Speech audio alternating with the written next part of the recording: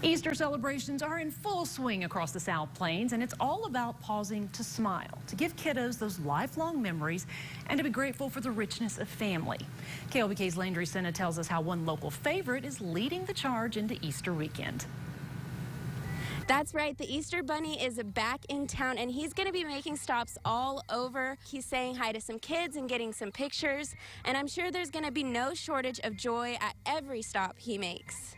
Happy Easter! We wanted to definitely put lots of smiles on the kids' faces, as you saw. Dance is definitely a way that we believe that it makes people happy, makes your soul happy. So as many smiles and bringing Easter cheer to everybody. Team Bama came to be during Christmas of 2020, a time when we were in lockdown and everyone was looking for some joy.